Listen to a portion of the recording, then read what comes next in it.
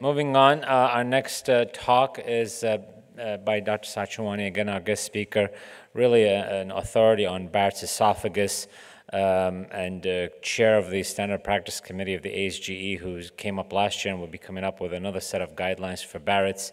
And he's going to basically update us on Barrett's in 2019 and really bring us up to speed. So, Sachin, please. Thanks so much, Late, for that introduction. So, I'm just going to start off with a few basics. Barrett's esophagus, as we all know, is a condition characterized by the replacement of the normal stratified squamous epithelium with columnar-lined esophagus, and you really need to show the presence of intestinal metaplasia on histology to make a diagnosis of Barrett's esophagus.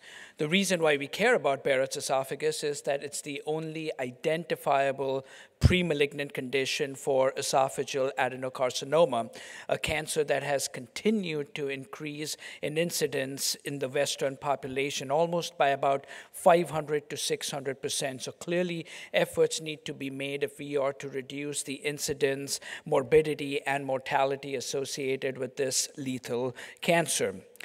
These are data from the most recent analysis using the SEER database that really drive home this important point. Despite all the advances that we've made in the field of screening and surveillance for Barrett's esophagus, unfortunately, the vast majority of patients still get diagnosed with regional or distant disease. If you look at this graph, we've really not brought about any significant change in the proportion of patients that get diagnosed with regional or distant disease.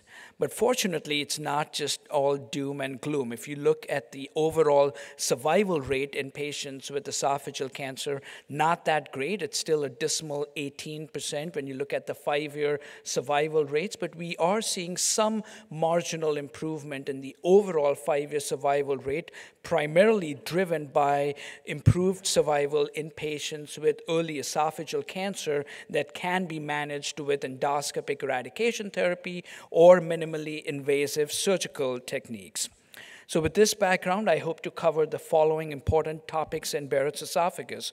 First, try and answer this basic question: is screening for Barrett's esophagus effective, and how will recent advances actually impact the way we screen for this disease?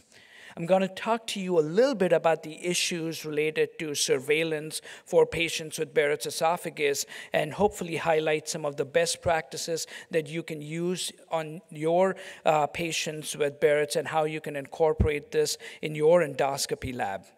I'm going to talk to you a little bit about the appropriate candidates for endoscopic eradication therapy and provide a pragmatic approach to patients with Barrett's-related neoplasia. I'm going to tie all of this into the recently established quality indicators for management of patients with Barrett's esophagus and patients undergoing endoscopic eradication therapy. And then, of course, I'm going to try and highlight some of the recent guidelines published by the ASGE, and I'll show you some of the recent data that were presented by our group at DDW this year. So let's start with the epidemiology of this cancer and the risk factors. Who are the individuals who are at risk for Barrett's esophagus and esophageal adenocarcinoma?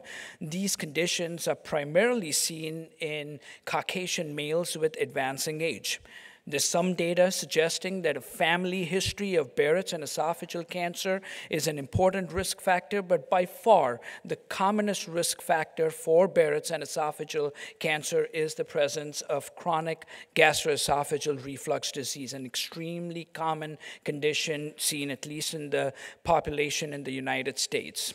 There's also epidemiologic data suggesting that obesity, tobacco use are also important risk factors, and H. pylori infection may be protective against Barrett's and esophageal cancer. Epidemiologic data also suggest that the use of non-steroidal anti-inflammatory drugs and statins may actually prevent the progression of Barrett's esophagus to esophageal adenocarcinoma. An important question to answer is there enough justification for screening and surveillance of patients with Barrett's esophagus? I will submit to you, I'm extremely biased, so I will tell you that there is good reasoning for us to perform screening and surveillance for Barrett's esophagus. I just told you that esophageal cancer is an important health problem.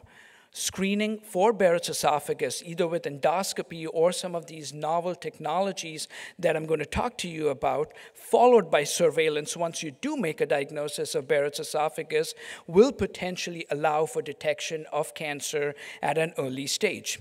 We have minimally invasive treatment options for early stage disease. And finally, our ultimate goal is that early detection of Barrett's-related neoplasia and cancer will lead to favorable patient outcomes. That's the holy grail for all the investigations that are currently being done in the field of Barrett's and esophageal cancer. Our ultimate goal is to reduce the incidence of esophageal cancer and to improve survival in patients who do get diagnosed with esophageal adenocarcinoma. Now, with this background, let's talk a little bit about screening for Barrett's and for esophageal cancer. What do our guidelines state? When should you consider screening for Barrett's esophagus? If you look at the most recent recommendations from the American College of Gastroenterology, it states that you should consider screening in men with chronic gastroesophageal reflux disease with the presence of at least 2 risk factors. These include age greater than 50, Caucasian race, abdominal adiposity, smoking, and a family history of Barrett's or esophageal cancer. The most recent guidelines that will be published by the American Society of Gastrointestinal Endoscopy, a document that both Laith and I were a part of, again state that you should consider screening in individuals at risk for Barrett's and esophageal cancer. Who are the individuals who are at the highest risk for Barrett's? Those individuals with the family history of Barrett's and esophageal cancer. Moderate risk individuals are those with a history of chronic gastroesophageal reflux disease, age greater than 50, abdominal adiposity, and a history of smoking. Now, I will tell you that screening for Barrett's is not easy. There are some obvious limitations for this entire approach to screening for Barrett's and esophageal cancer. We know that reflux is extremely common in the US population. Nearly 20% of adult Americans actually suffer from reflux on a weekly basis. I experienced that last night after hanging out with my friends. Barrett's esophagus is extremely common even in asymptomatic individuals.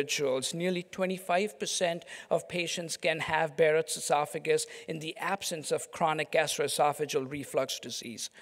20 to 50% of patients with cancer have no prior symptoms, and the statistic that disturbs me the most is the fact that less than 10% of patients with cancer have a prior diagnosis of Barrett's esophagus, clearly suggesting that our current clinical referral practices really fail to identify the vast majority of patients at risk for Barrett's and esophageal cancer. So what are some of the strategies that you can use in your practice to potentially enhance screening for Barrett's esophagus? We know that screening every individual at risk with endoscopy is just not tenable. Cytosponge is one such approach, which is a minimally invasive cell collection device. This really involves our subjects or individuals potentially at risk for Barrett's esophagus swallowing this capsule that's attached to a string. It sits in the stomach for about 7 to 10 minutes, gets dissolved to the spherical abrasive sponge, and you basically pull that string out, passing the spherical capsule through the distal esophagus, through the entire esophagus, and out of the mouth. That sample is then sent to a lab, and you check for the presence of trefoil factor 3, which is a biomarker for Barrett's esophagus. You also perform H&E staining on the samples that you collect. The best part about this technique is that you can actually do this in your office or in the office of your primary care physician. How well does this test actually perform with regards to screening for Barrett's esophagus? These are the 2 best studies available. The study title is also best, and it really shows us that the overall sensitivity for detection of Barrett's esophagus is about 70 to 80%. Now, if you use a stringent definition for Barrett's, which is a length of 2 centimeters or 3 centimeters, your sensitivity does go up. It also goes up if you can actually convince your patient to swallow the sponge twice. The specificity is also fairly high. It's about 90 to 95%. How many of you have actually swallowed this capsule or the sponge? Dr. Muthuswamy, I knew that. Anyone else? Okay, so we were actually a part of this multi-center study looking at the cytosponge for screening for Barrett's esophagus. I was the first one who got the cytosponge in the state of Colorado, and I can guarantee you that I wasn't smiling like the way I am here after that sponge came out of my mouth. Now, how well does the cytosponge actually perform in the United States? These are data that we presented that was actually led by Nick Shaheen, Raman, and myself. We were the sites that contributed data for looking at cytosponge in the US population. And the bottom line is that data, at least from the US population, suggests that on a scale of 0 to 10, the experience with the cytosponge was comparable to that of endoscopy. The vast majority of individuals were willing to undergo a cytosponge again for screening for Barrett's esophagus. I will tell you that the overall diagnostic performance for the cytosponge, at least in the US population, was maybe not as good as the investigators showed us from the Cambridge University, and obviously more work needs to be done. But the overall results suggested, again, just like Rebecca Fitzgerald showed us, that the sensitivity is about 70 to 80%, and the specificity was about 78% in our population. Again, the numbers do get better when you use a more stringent definition for the length of Barrett's esophagus. A few other strategies that may be helpful in screening include transnasal endoscopy. Obviously, the biopsies that you get with transnasal endoscopy are much smaller than your standard endoscope. The overall patient tolerability is comparable to your standard upper endoscopy. So this may be one approach to screen patients. Do this unsedated in your offices or by primary care physicians. Another technique that is being investigated, and there are studies that are ongoing by the Mayo Clinic group, is really to look for the presence of volatile organic compounds, and this can actually predict the presence of Barrett's. There cannot be a better test than this if all your patient really needs to do is blow some air into a device, and that device will tell you if you've got Barrett's or esophageal cancer. Unfortunately, the results are still pending, and the overall performance, at least based on pilot testing, looks really favorable. Other devices that are being investigated include tethered capsule endomicroscopy, liquid biopsies, and oral microbiome testing.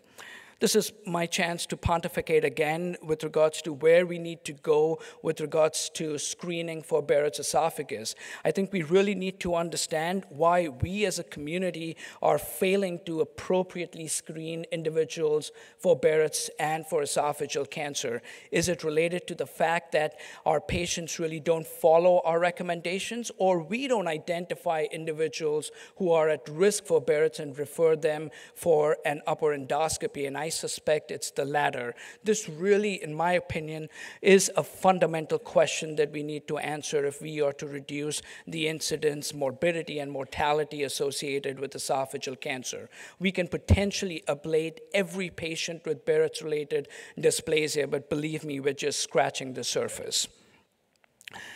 Let's talk a little bit about surveillance in patients with Barrett's esophagus. We know that once you do make a diagnosis of Barrett's esophagus, these individuals are enrolled in surveillance programs.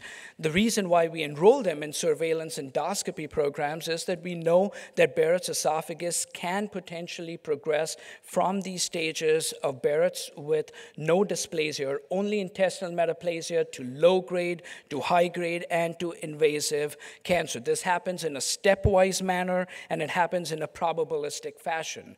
Now, despite all the advances that we've made in the field of biomarkers to identify that holy grail panel of biomarkers associated with risk of progression, at least in 2019, the degree of dysplasia that you find on your biopsy specimens is the best biomarker available to predict the risk of progression in patients with Barrett's esophagus. An important question to ask is, does surveillance actually impact mortality? And I will submit to you, we have no randomized controlled trials answering this question of surveillance versus no surveillance in patients with Barrett's esophagus. We have data from a systematic review and meta-analysis that looked at all observational studies, and in this study we showed that patients who actually are enrolled in surveillance programs have a lower all-cause mortality and cancer-related mortality when they do undergo surveillance. You tend to find cancers at an earlier stage, and these individuals are more likely to undergo an esophagectomy compared to those individuals who are not enrolled in surveillance programs. What do our guidelines state? When you do make a diagnosis of Barrett's esophagus, you should be obtaining biopsies using the Seattle protocol. I'm sure you're all aware of this. Just as a refresher, these biopsies should be obtained every 1 to 2 centimeters in a 4-quadrant fashion. If you see anything that looks suspicious, any visible lesion, that must be biopsied separately and submitted in a separate jar. You should also be aware of the natural history of patients with non-dysplastic Barrett's esophagus. We and several other investigators have shown that the overall risk of patients progressing to esophageal cancer is extremely low. In this study, we showed that the risk of progression to cancer is about 0.27% per year.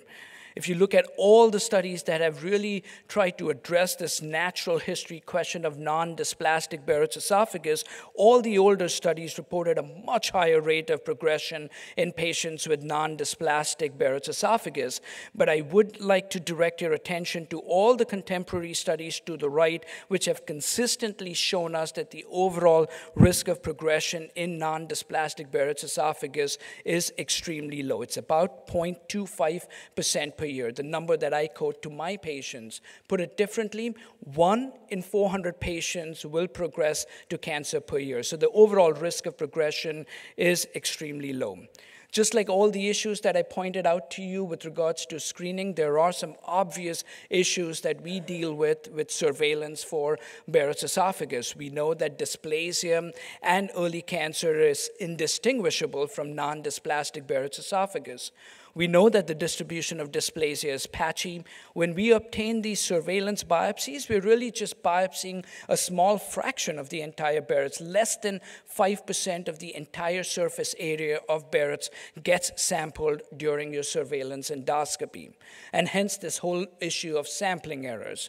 We know this practice is time-consuming and expensive. And finally, no matter how many guideline statements get pumped out through the Standards of Practice Committee, we know that endoscopists don't necessarily practice what's being published in these guideline statements. I will also tell you, similar to this whole concept of missing cancer in patients undergoing colonoscopy, a similar concept has been proposed in patients undergoing upper endoscopy for patients with Barrett's esophagus. This elegant systematic review and meta-analysis showed us that the miss rate for esophageal cancer can be as high as 25%. Really sobering results. Again, there are some obvious issues in the way we practice endoscopy for patients with Barrett's esophagus. So to address this whole issue of suboptimal endoscopy, there have been quality indicators that have been proposed by the American Gastroenterological Association. The first one states that if you do have a patient diagnosed with Barrett's esophagus undergoing surveillance, you should be obtaining biopsies using the Seattle protocol. And once you do make a diagnosis of non-dysplastic Barrett's esophagus, these patients should not come back for a repeat surveillance endoscopy any sooner than 3 to 5 years. So we decided to answer how well do endoscopists practice these surveillance endoscopies as it relates to these established quality indicators. How many of you submit your data to the GI Quick benchmarking registry? 1, 2. Excellent. I'm certainly not trying to single you guys out, but I'm just going to show you some really sobering results on what's really happening in a nationwide sample. Again, my main purpose was to answer these two basic questions. How well are we obtaining biopsies using the Seattle biopsy protocol? And how often are we inappropriately bringing patients back once you do make a diagnosis of non-dysplastic Barrett's esophagus? Nearly 25% of all endoscopies performed in patients with Barrett's esophagus do not have biopsies obtained using the Seattle biopsy protocol. Nearly 30% of patients, once they get diagnosed with non-dysplastic Barrett's esophagus, are brought back too soon for their surveillance endoscopy. So these are all really sobering results that we should pay heed to. So clearly, we need intervention trials to try and improve our practices. These are results that we presented at DDW this year, again, looking at the same database to see, since we've published these quality indicators, since we published our guidelines, have we seen an improvement in practice amongst us as endoscopists? The good news is that I think our practice has improved with regards to doing appropriate surveillance endoscopies. On the other hand, unfortunately, despite all these quality indicators, we really still do a lousy job in obtaining biopsies using the Seattle biopsy protocol. We've seen no improvement in this quality indicator. How well do we perform with regards to making a diagnosis of Barrett's esophagus? I think we're doing a much better job than what we were way back in 2012 and 2013. But unfortunately, this really has not translated to an improvement in detecting dysplasia. That's what we care about, right? That's why we're doing these surveillance endoscopies. We really saw no improvement in detection of low-grade dysplasia, high-grade dysplasia, or a composite endpoint of low-grade or high-grade dysplasia. So again, the future lies in designing these intervention trials to improve our rate of detection of dysplasia. Again, my chance to pontificate, I think we really need to think of all the factors that really drive this overutilization of endoscopy. The way we can actually shift this pendulum towards the center is by educational programs such as these, improved implementation of our guidelines, shared decision making, and the need for controlled trials. This was a really important abstract presented at DDW, which tried to answer, and this has been asked by several colleagues of mine, when should you stop doing surveillance endoscopies for patients with Barrett's esophagus? And none of our guidelines actually address. The document that Laith and I worked on, we again shied away from even addressing that question. With this cost-effectiveness analysis, and again, please don't translate what's on this slide into practice as yet. This paper still needs to be published. This still needs to be implemented in our guideline statements. But what this cost-effectiveness analysis showed us was that if you have no comorbidities, you could potentially stop surveillance at age 83. If you have multiple comorbidities, you could stop surveillance endoscopies at age 75. Again, thought-provoking results, but just stay tuned for the final paper and see how it pans out with regards to these results being implemented in guideline statements. So what can you do in your practice? At the bare minimum, you should be using the best available endoscope you have in your endoscopy lab whenever you're evaluating a patient with Barrett's esophagus. And this has to be high-resolution endoscopy. That is the de facto standard of care for managing patients with Barrett's esophagus. You should get familiar with identifying areas areas that harbor dysplasia or early cancer within the Barrett segment. I don't have the time to review all the different advanced imaging techniques that have been investigated, but there were a couple of abstracts presented at DDW this year, one from the UCI group and from the Amsterdam group looking at artificial intelligence, where the computer actually identifies areas that may harbor dysplasia within the Barrett segment. But what you should get familiar with is the use of electronic chromoendoscopy or narrowband imaging, which uses blue light to highlight the mucosal and vascular pattern within the Barrett segment.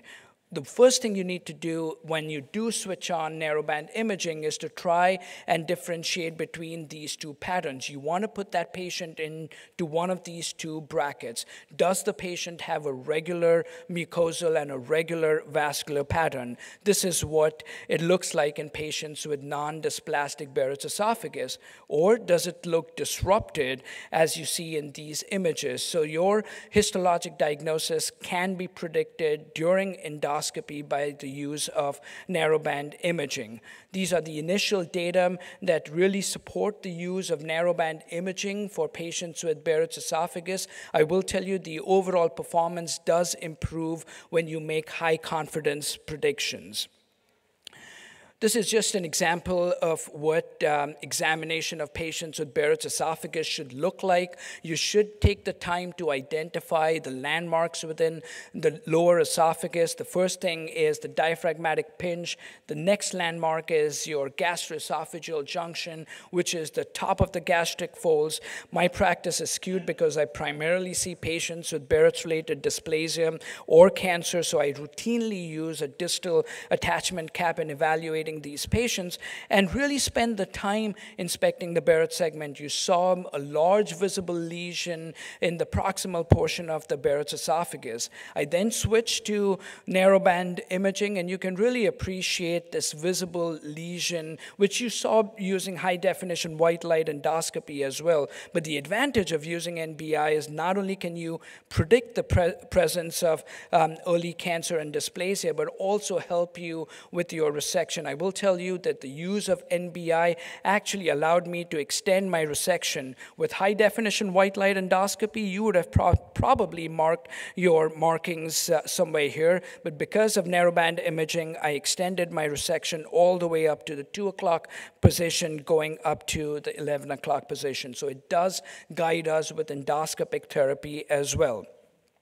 What are some of the other things that you can do to improve on your ability to detect dysplasia? Wide area transepithelial sampling is another approach that really provides cells all the way up to the lamina propria. You use an abrasive brush that goes throughout the extent of the Barrett segment. You take that sample, it gets sent to a central lab, it gets analyzed using neural network analyses, and pathologists really provide the same diagnostic categories that you are used to with your pathologist. These are some of the specimens that were provided using this technology. A single randomized control trial that showed us that when you use this technology along with your Seattle biopsy protocol, you actually increase the number of patients that get diagnosed with dysplasia. The absolute increase in this randomized control trial was about 14%. So what are some of the things that you should be doing in your practice at a physician level? Again, I can't stress enough the importance of you spending enough time inspecting the Barrett segment. Hold off on taking your biopsy forceps and sampling. Take the time to inspect the segment for any visible lesions. Photo document all your landmarks, and again, at the bare minimum, you should be using the Seattle biopsy protocol when you do sample. From a cognitive standpoint, this is something that we tell our trainees all the time. Learn about the criteria that have been established using high-definition white light endoscopy and narrowband imaging associated with dysplasia and early cancer. And at an institutional level, you must demand that you have the best available endoscopes in your practice, and that has to include high-definition white light endoscopy. I'm going to spend the last few minutes before I talk about endoscopic eradication therapy. I'll just let you know that you should ensure that all patients with non-dysplastic Barrett's esophagus are prescribed a daily PPI. This is something that is recommended by the American College of Gastroenterology. Routine use of BID dosing is not required, but given the chemopreventive effects of PPI therapy, all of your patients with Barrett's esophagus should, at the bare minimum, be on a daily PPI therapy. Let's talk a little bit about endoscopic eradication therapy. This really represents a paradigm shift in the way we manage patients with Barrett's-related dysplasia. This guideline that I have on the slide is what we published through the American Society for Gastrointestinal Endoscopy, using the GRADE framework. Anyone who is interested in endoscopic therapy, I think, needs to be aware of these updated guidelines. This slide, in my mind, is the most important slide, which guides us on who are the appropriate candidates for endoscopic therapy. If you have a lesion that breaches the muscularis mucosa and actually extends into the submucosa, these are individuals that you should refer to your surgical colleagues for an esophagectomy, given the high risk of lymph node metastases. On the other hand, if you have any lesion that's above the muscularis mucosa, limited to the mucosa, these are appropriate candidates for endoscopic eradication therapy. Recognize that I mentioned this yesterday as well. Unlike the colon, there are lymphatics that get into the mucosa and the esophagus, so there is a small but a finite risk of lymph node metastases in patients with mucosal cancer. That risk is up to 2%. What are the principles of endoscopic eradication therapy? You really want to resect any visible lesion that you see within the Barrett segment. That's the lesion that's going to harbor the highest grade of dysplasia. You then want to eradicate all the remaining Barrett's esophagus to reduce the risk of metachronous neoplasia. That risk is about 30%. This is a patient that was referred to our practice, and you can appreciate a large area of nodularity seen extending from the 2 o'clock to the 5 o'clock position. It's my practice to mark the lesion before I start resection. And you, again, just like with colon resection, you really want to be systematic in your approach to resection. This approach is the multi-band mucosectomy technique. You suck the lesion up, and then you use a hexagonal snare to actually resect the lesion. It really doesn't matter whether you cut below or above the band. My practice is to cut below the band. And again, you want to remove all visible lesions that you see during endoscopy, even if it amounts to us resecting more than half of the circumference of the esophagus.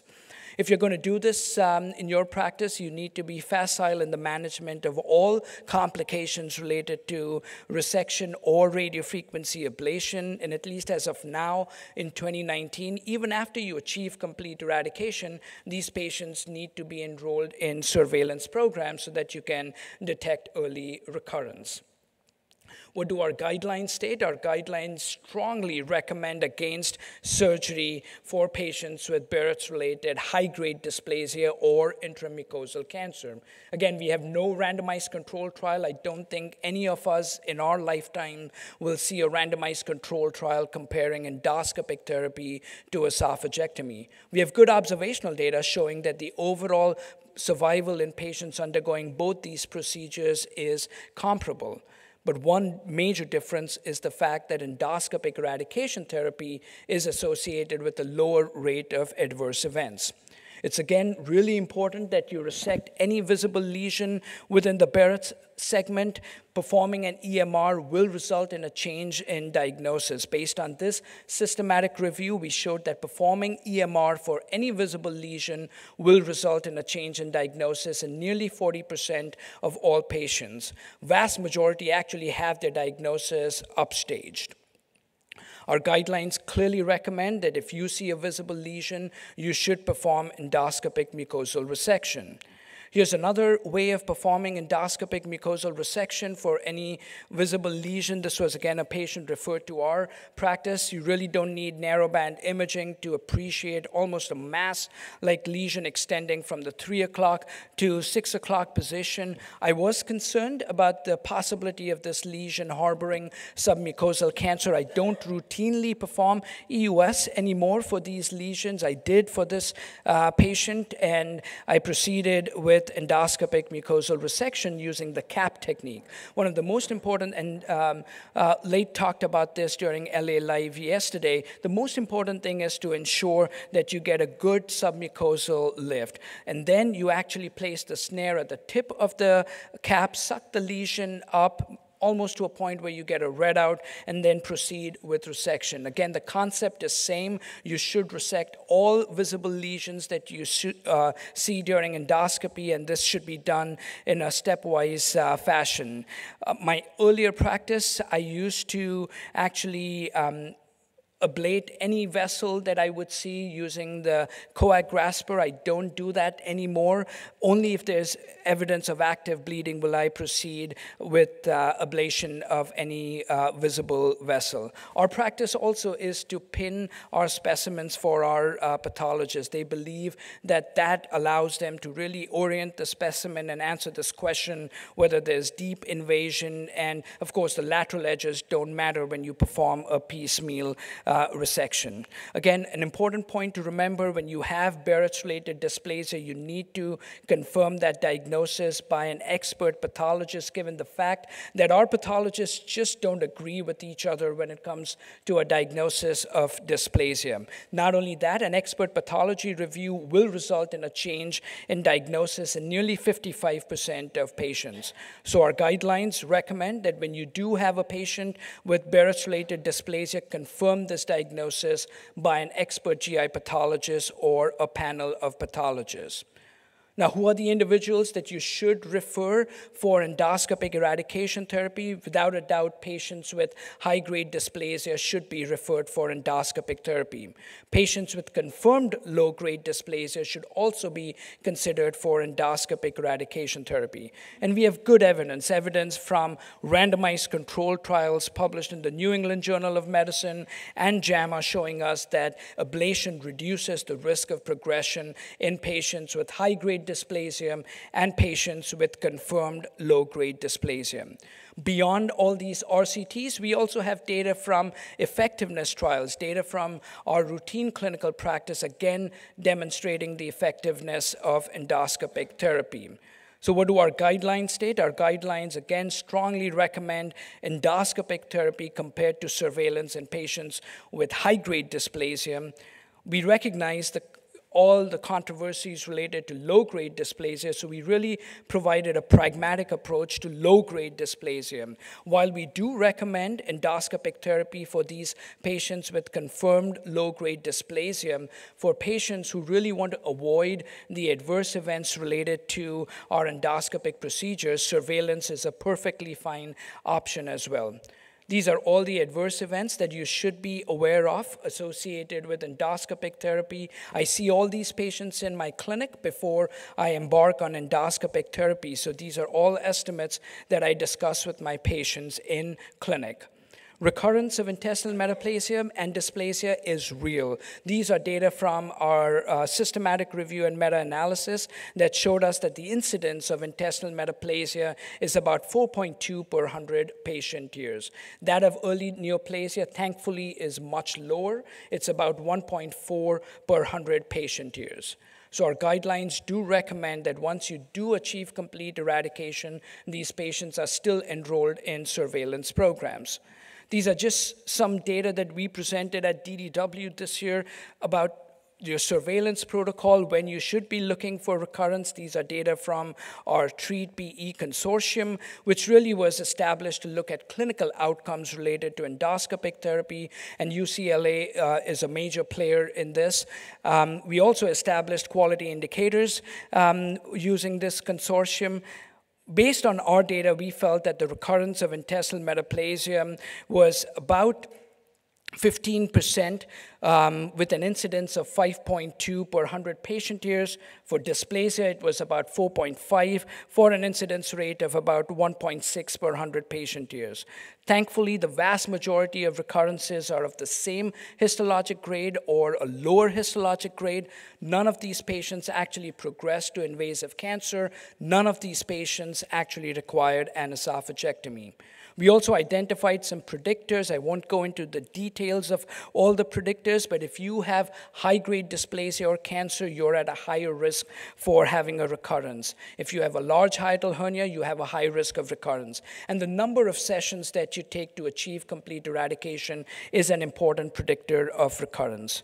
These are just some suggested surveillance intervals. These have not made it to our guidelines, but something that you should be aware of, how often you should bring these patients back once you do achieve complete eradication of intestinal metaplasia. These are some recent data published by others, and it really tells us how you should be obtaining biopsies when you've achieved complete eradication and these patients are coming for surveillance endoscopies. I think we've moved away from this practice of obtaining biopsies every 1 centimeter from the original length of the Barrett segment. We really focus obtaining biopsies from the gastric cardium, the gastroesophageal junction, and the distal 2 centimeters of the esophagus, in addition to any visible lesions that you may see in the esophagus. Lastly, if endoscopic eradication therapy is a part of your practice, you need to be aware of these quality indicators that we established, endorsed by the ASGE and ACG. I'm going to end by just providing a pragmatic approach to patients with Barrett's-related neoplasia. Consider referral of these patients to high-volume tertiary care centers. You need to confirm the diagnosis of dysplasia by your expert GI pathologist. Repeat the endoscopy using high-definition white light endoscopy, narrowband imaging, and really look carefully for any visible lesions. If you find visible lesions, you should perform endoscopic mucosal resection. What you do next is really dependent on your pathology specimen. If you have submucosal cancer, that patient should be referred to your surgical colleagues for an esophagectomy. If you have high-grade dysplasia or intramucosal cancer, continue with endoscopic therapy with the goal of achieving complete eradication of intestinal metaplasia. If you have low-grade dysplasia, you really manage this on a case-by-case basis, and once you do achieve complete eradication, enroll these patients in surveillance programs. A big shout-out to our esophageal and gastric multidisciplinary clinic, which we established in 2013. We've now seen more than 1,500 patients with Barrett's and esophageal cancer at our center, and then, of course, to my kids. Thank you.